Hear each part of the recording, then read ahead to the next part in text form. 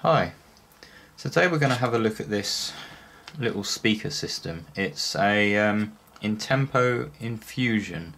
This is actually from work. It's one of the guys there who used to use it there. It's a DAB radio as far as I understand, I think FM radio as well, and the built-in iPod dock.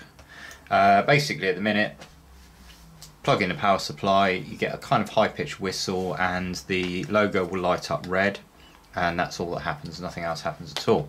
So it's been sort of sat on the shelf there for years not being used, so I thought, well, take an opportunity to see if we can get it working again.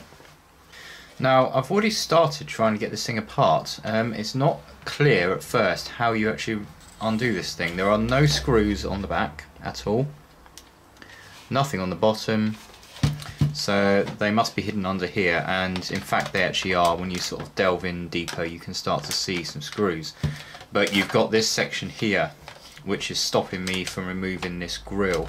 So I'm imagining that this plastic cover here needs to come off. That's either going to be clipped on or glued on. I've tried applying the spudger underneath and we're not really budging at all. So what I'm going to do is heat that up with a hot air gun and see if we can get that off so that we can get the main cover off. Alright, so we'll go ahead and warm this up. I've only got it set at 100, I don't want to start melting anything. Just want to try and get this bit of plastic off here.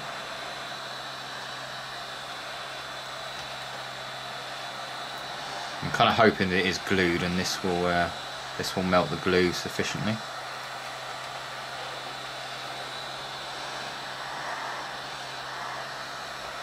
I think this is quite an old unit. Looking online, there's sort of forum posts from 2006, 2007. A lot of people saying that they have had the same problem. It's completely failed on them. So I would suspect that it's probably going to be something along the lines of a bad capacitor somewhere in the power supply. Right, well that's certainly not moving.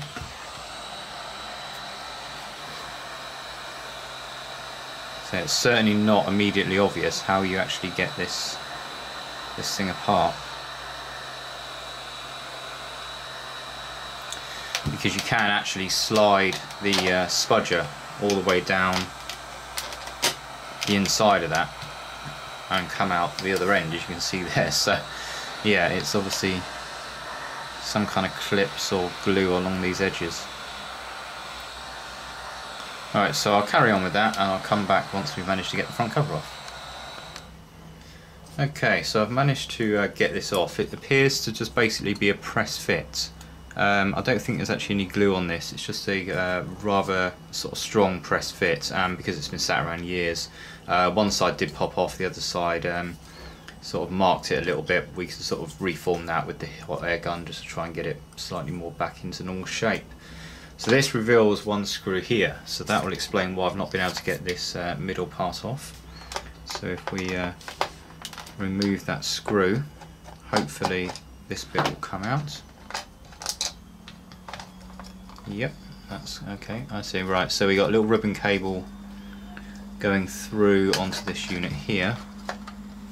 So I expect what we need to do is try and split this unit. Is that glued or is that clipped? So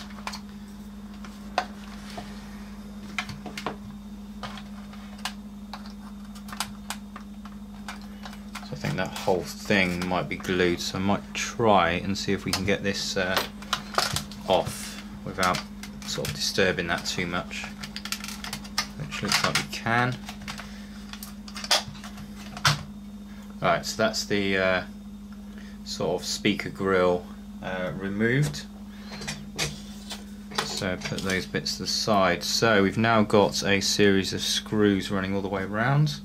I can probably pop the volume button back in here again. That popped out when I was trying to remove the grill.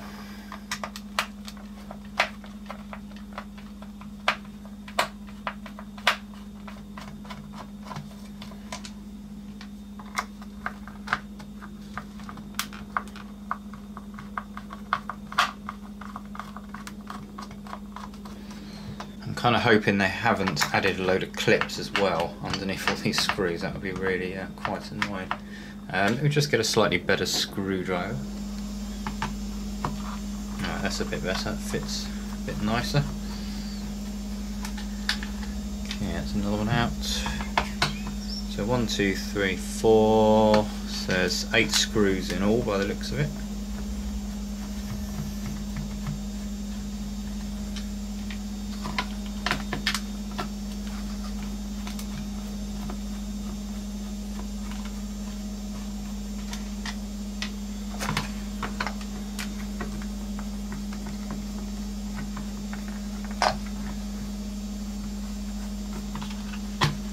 Now I do apologise if the camera angle is a little bit sort of slanted, which it is. I've got a new tripod for this camera.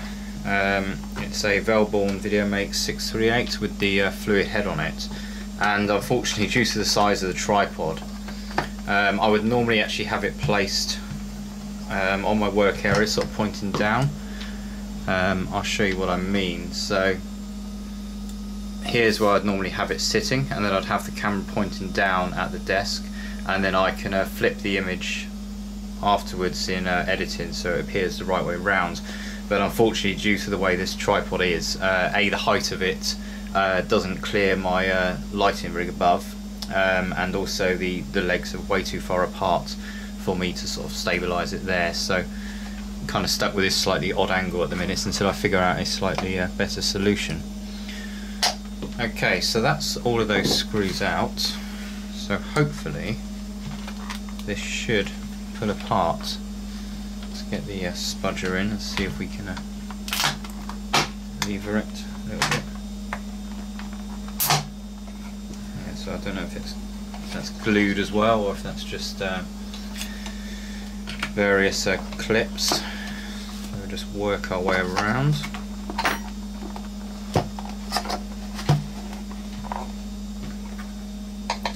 Wedge that in there to keep it pop it back in.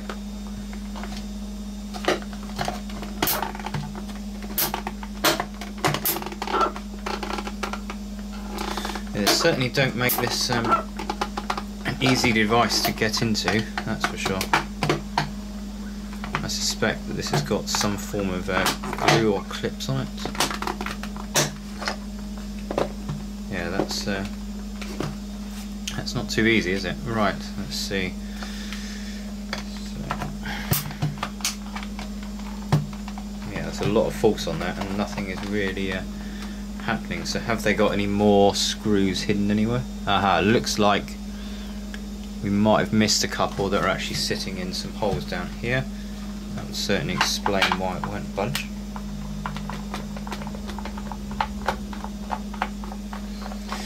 This is all part of the fun,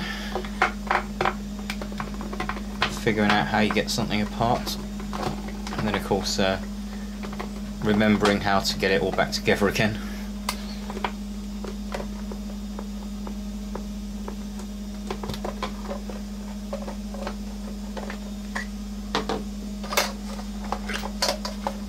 Alright, that's a bit better. Alright, let's see.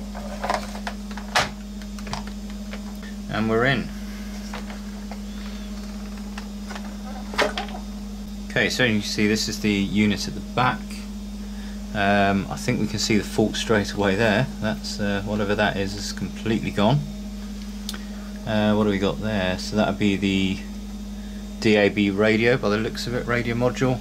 We got a sort of bit larger speaker designed as a kind of sub at the back. Are two sort of tweeter slash mid-range ones here at the front. So what I'll do is I'll get the power adapter and we'll power it on and you can see exactly what the issue is. Alright, so I've got that plugged in at the minute, and as you can see the illuminated area here that lights up the logo on the little panel is lit up red, and that's it. That's all we get. You do get a very slight high-pitched whistle. Yeah, we got a bit in there. It's not quite as bad as it was when I was playing around with it yesterday. So let's start taking it apart a bit further. Alright, so what I want to do is try and separate this front half away from the unit. We'll just break that, get these connectors out. certainly make it a bit easier to work on if we can do that. That one I think is on the board there, so take that off there. Speaker there, it's most likely, yeah, it's a speaker feed as well. That's that. So we just got these two ribbon cables here. I'm guessing we're going to have to get this radio module off. Now it looks to me like they've just put that on a little header connector, which is very, very handy. So let me see if we can pry that off.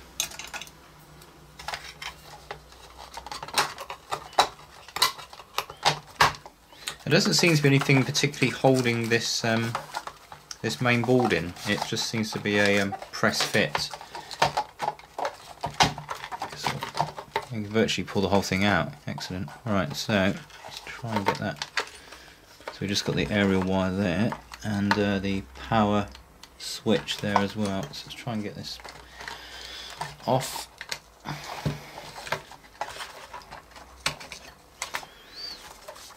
And that's all attached to the aerial wire.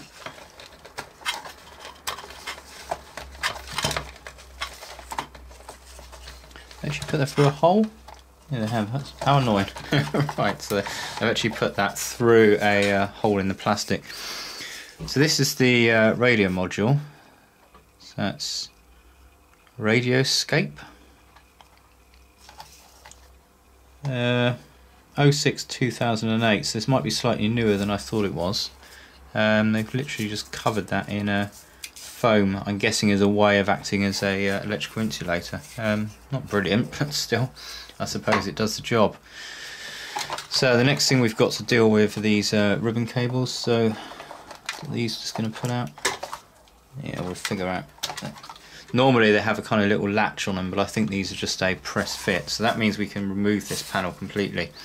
So on here basically we've got a little board here which has got our switches on, our two speakers, then behind here is just going to be the circuitry relating to the infrared receiver. I haven't got the remote for it, that's long gone. The little light bar and the LCD display there. Right, so with this one I want to try and get this power switch off. I think that's been press fit in and soldered somehow. Certainly haven't left much room in here at all. Alright, let's get the soldering iron heated up and we'll see if we can pop those off. But yes, I think you can probably already notice the issue. It certainly seems like there's an inductor here that's gone completely kind of, well, it's split in half at the bottom, so that will certainly need replacing. I was suspecting it may have been a capacitor issue, but there isn't actually that many there isn't any big caps on here particularly at all. But we'll have a closer inspection of those once we've removed the power supply cable, or the power jack cable should I say. Just get a bit of fresh solder on the iron. And just try and get this in the back without melting anything else. Yeah, I certainly don't like the method of assembly here.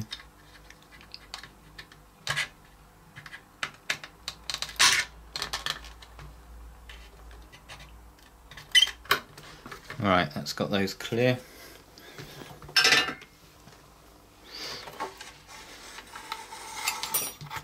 Alright, so I think we'll just take a hold of this out. So this is just the radio wire, it's got a little loop on the end of it. They've just put a bit of heat shrink on, so we'll get rid of that.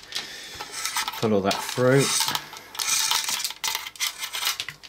So yeah, this is a power switch I was trying to deal with there. So I'm imagining what they've done, because it's a press fit, so you can pop these out like so. So they would obviously place this board in, wires go through the back, solder it on and push it through. But they're not so easy to pop out from behind, so that's the wrong way around. Pop that back in so that we don't lose that. Okay, so here we are at the main board. So let's have a look and see. I think we'll take the radio module completely out. As you can see what I mean, looks as though they've put it through an actual hole. Yeah, hole straight in this plastic bit at the back.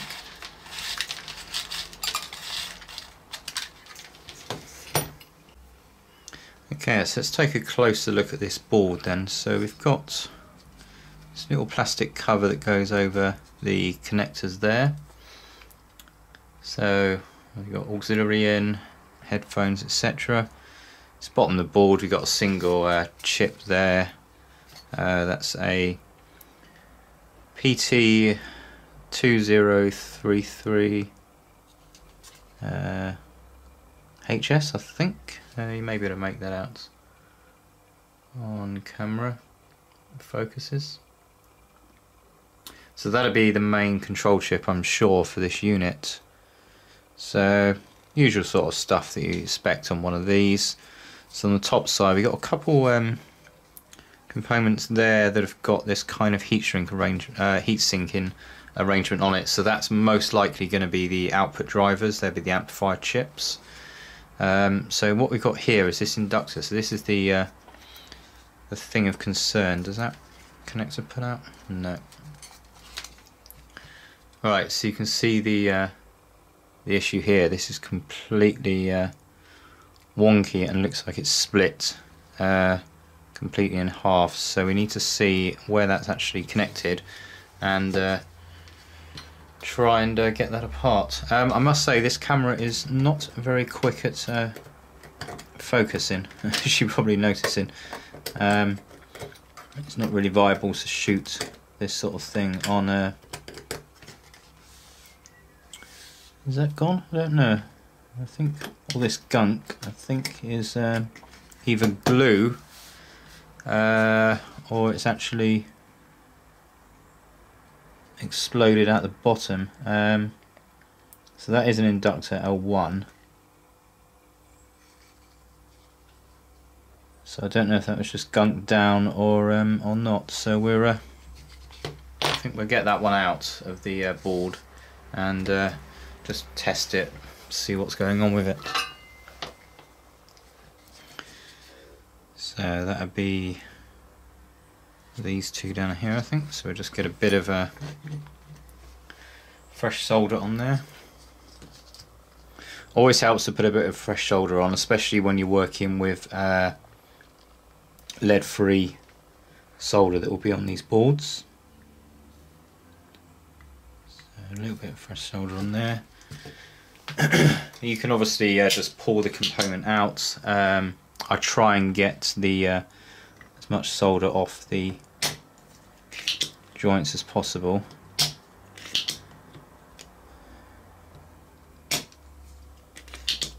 They're not brilliant, these little solder suckers, but they do help a little bit. So I must get one of those proper desoldering irons, but they're not super expensive, but they're not super cheap either. So let's try and get this bit part out of here. So maybe it's not this after all. I thought it looks like it had been completely split, but I don't think it is.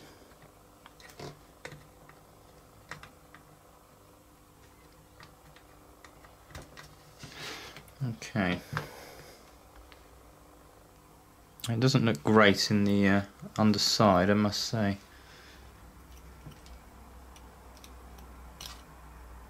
Yeah, I think that might be shot, that one. So we haven't really got much in the way of markings, which isn't very helpful when it comes to trying to get a replacement part for that. So we're what I'll do is chuck it in this little component tester, and we'll see if this will recognise it, if we can get the legs in.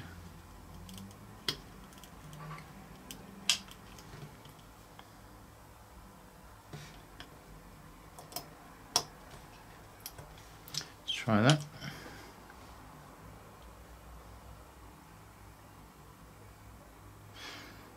Okay, so it shows it as being an inductor, so 0.01 millihenries. So maybe that is actually fine. I say it doesn't look great on the underside. This may just be the glue that they've used. Yeah, I think it's probably just the glue they use, anti-vibration stuff there. So obviously we've got something else going on this board, so it may well be a capacitor related issue. I've got to say, it doesn't look great, does it? They've kind of a bit of a bodge there.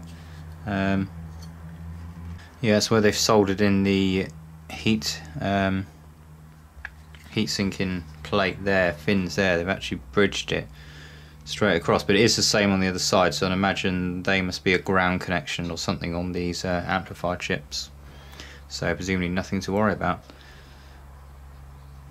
So nothing else is looking too obviously fried on here, so I suspect that we have got an issue with one of the capacitors. Question is which one. Now of course you can just go through and just replace every single capacitor on this board, but that's not ideal. There are quite a few on here. This certainly seems to be one of the main caps coming in, so I think I'll be slightly suspect about that one there. So that's a 470 microfarad, 16 volts. Like I say, none of them they don't look bulged or anything like that. Normally you get a sort of bulging at the top if they've vented out. There's no signs of that at all. And there's nothing else on here that looks like it's burnt out or anything. So I think we'll take that cap off and just see if there's any life in that one.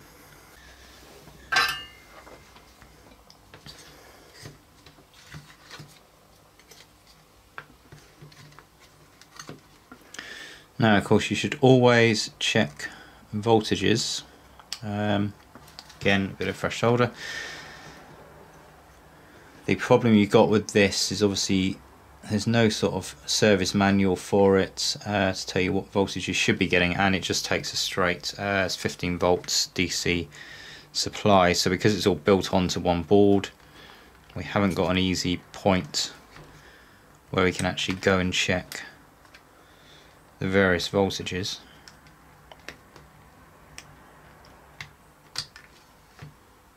Okay, let's got that out, just clean that up a little bit.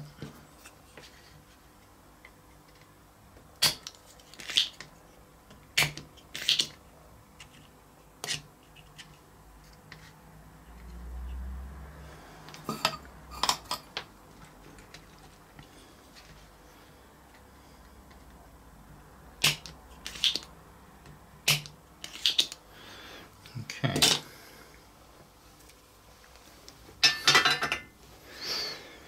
Alright, so we get the component tester again and see if we can get this this capacitor in there. I think the legs might be a bit too short on that. Let's give it a go. Oh, yeah, definitely a bit too short on that. We can put it across the two pads for the S&D parts. So we'll just do that. So we've just got to hold that on. Sorry, off shot. So you got these SMD footprint pads at the bottom, so we hold that on there and press the button. Hopefully.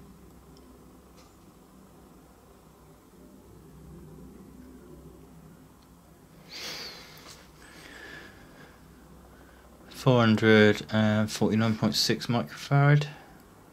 ESR 0.07. So that appears to be it's a bit low on its microfarad rating. It's 470 on there, 450. It's not too bad. I can't see that being the root cause of the problem. So there's obviously something else going on this board. Certainly going to require a bit more investigation. Now I don't think I've actually got any of those. I would just replace that one if I had another one. I'll just check it on the multimeter and just see what that actually says the value of it is.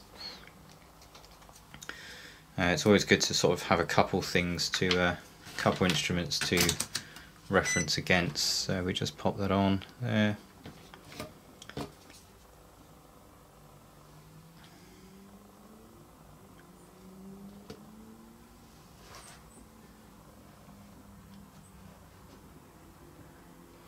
Yeah, 436 on that one. So it is a bit low, but I wouldn't have thought low enough to shut the whole thing off. But you never know with these things. That's the problem.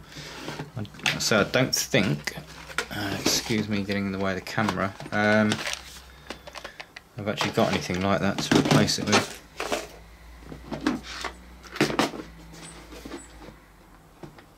So So we got 470 microfarads. No, I haven't got any of those. So I could order some, but I doubt that it is actually the cause of the problem. So I think we'll pop that one back in. But by the sounds of it, it's obviously got to be power related, I would have thought. So we are getting power through to the light up the LED bar at the front of the unit, but we're not getting anything else at all. You do get a pop from the speaker when you turn it on, and that's it. Okay, so what I've done is I've put the capacitor back in, and I've put that inductor back in again. I've bridged the switch out here so that that's permanently on, and I've just been sort of playing around because I'm trying to think sort of where can I go from here. I sort of thought it was a voltage issue, but when you sort of probe around on the board, there's, I mean, you're picking up voltages all over the place. Unfortunately, the problem is I don't sort of know what I'm supposed to be getting. A lot of these parts are very hard to read the part number on. I need to sort of have a much closer look. That seems to be the only way of me sort of thinking, is if I can find certain part numbers that I can get data sheets for, then that will at least tell me what sort of voltage should be going in.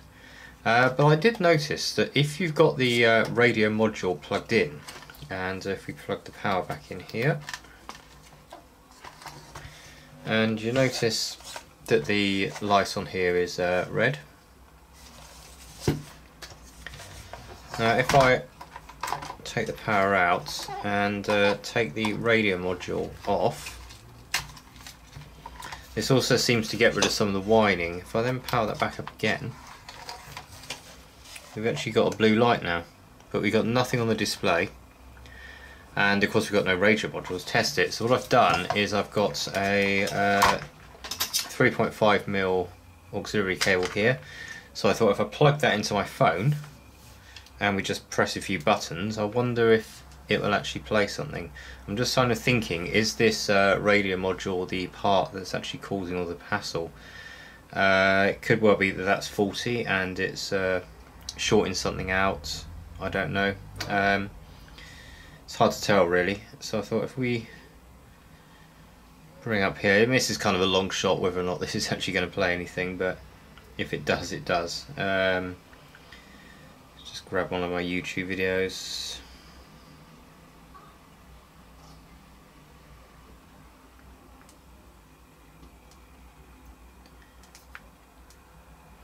Right, so the phone is now playing, so if we just fiddle around with these buttons on the front,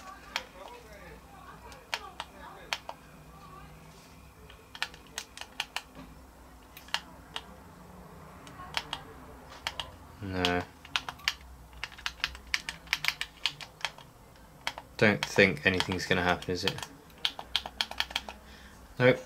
Okay, so I mean that's helped in a little way. At least we've sort of figured out that the radio module is causing it to go with a red LED, and you get blue but no display and no audio output without the radio module on. So it could be, of course, that it is interfacing with this and it needs to see it. So I think probably I'm going to need to do a bit of googling on this, try and find out more about this, maybe get a pin out for it so we can see what's going on and if things are correct with that device or not, because it could be that that's causing the problem, but without it plugged in this just simply will not function.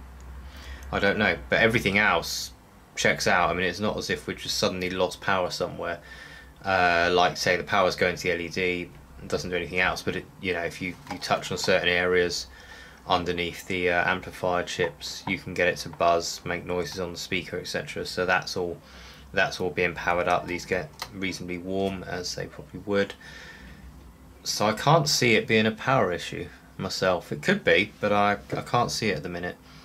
I think it's more than likely that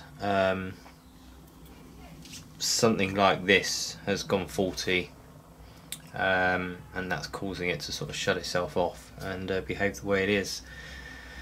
So in part 2 we will hopefully investigate this module further and see if we can make any more progress, but so far this is not looking too promising on whether or not I can get this working again. So if you like that video, please give it a big thumbs up, and stay tuned for part 2. If you're not subscribed, please do subscribe. See you soon for the next one. Cheers.